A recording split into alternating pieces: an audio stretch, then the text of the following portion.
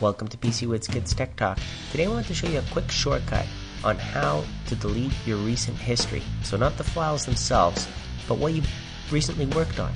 So to get into the recent folder right now, you'd have to go into your C:\documents and settings, administrator/recent. If your user ID is not administrator, then you just replace that with your user ID. But the point here is we can create this little shortcut that when you double click on it, it will go to that folder, that default system folder that contains the history and what you recently worked on, and delete everything in it.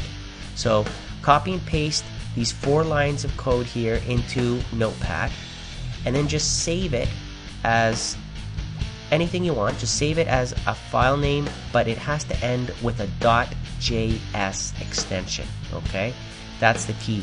So I called it here DeleteRecent.items.js. Alright, so look for the info here attached with this video so you can cut and paste the information.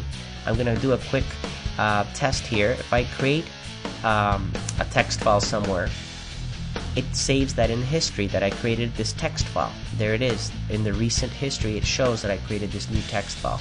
Now I want to flush that from the history. I double click on that, and then I flip over back to the folder, and it's gone from the history, right? That's what the point of this is, to flush and clear away what you recently worked on, not the files. It doesn't delete the files. It just knows to go into the system default area that contains the recent history information and delete everything that's in there. Okay, that's the point of this script.